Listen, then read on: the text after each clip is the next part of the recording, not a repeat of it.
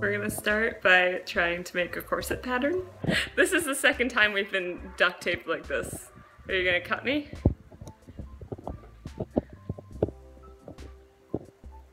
It's a lot of trust to allow someone to cut scissors down your bare back.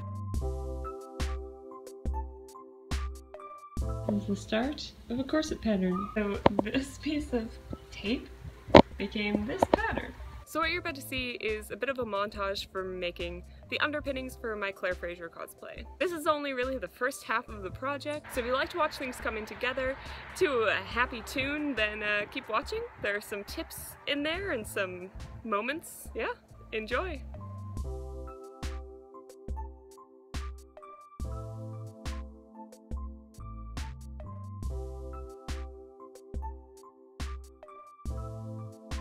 I'm wondering if this quarter is payment for all the times that I've stabbed myself in this freaking nest of needles. So many pins. Everything is all lined out now, and I did a little testing to see if the boning would fit, and it does.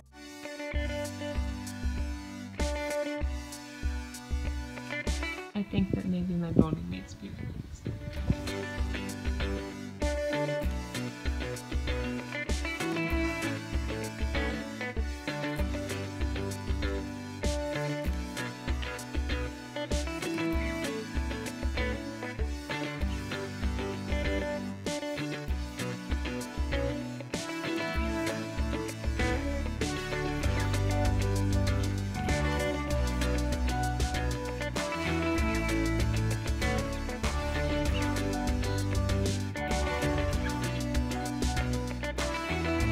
Only took a million hours and gave me a pinched nerve in my arm.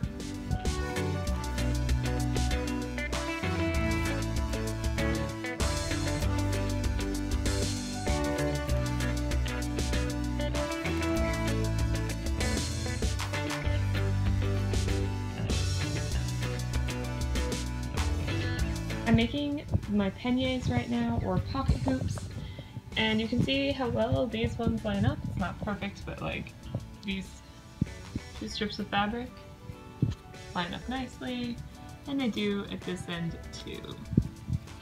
This one, I'll line it up down here, and then on this side, not even close.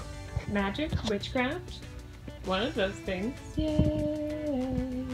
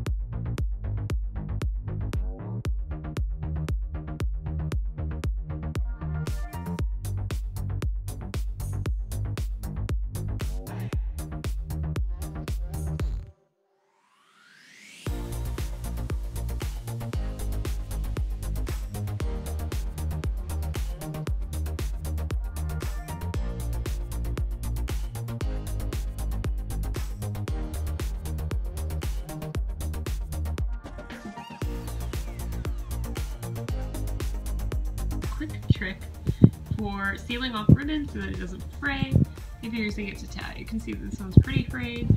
All you have to do is hold it up to a flame. It starts to melt, and there you go.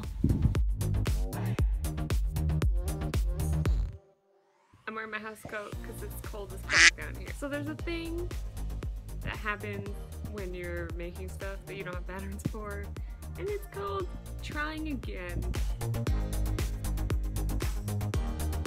So there's a progression of these bob rolls that I've been making. This is the first attempt. Notice that I sewed the ribbon inside permanently. Attempt number 2 stuck out too much. This is a different kind, but it works way better. I just have to hand stitch it closed. and it will be ready to be used. Clearly wearing a onesie. This is the front panel of the skirt.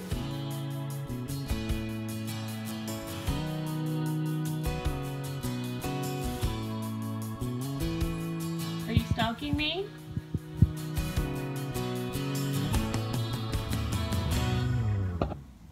Clearly I have not cut the lace yet. I don't know how I like this yet. There's clearly trimming to be done. It's gonna be upside down.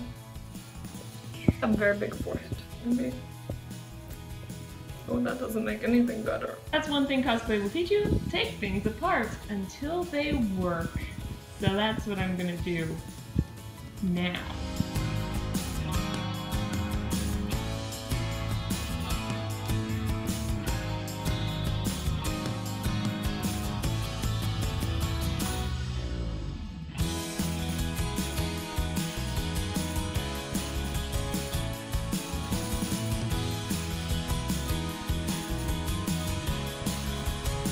Back. So that was the making of the underpinnings for my Fraser cosplay. If you guys have any questions at all, please comment below and I will do my best to answer them. This was a lot of fun, so I hope you enjoyed it.